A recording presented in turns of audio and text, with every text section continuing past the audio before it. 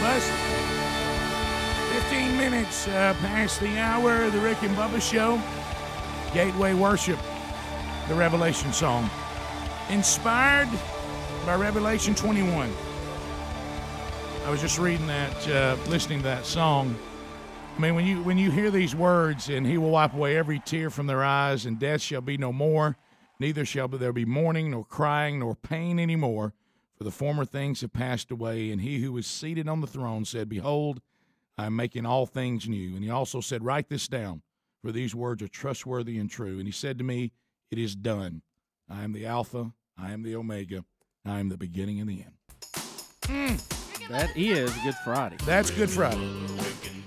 And it all comes together on the Lord's day when eternal death is defeated forever as well.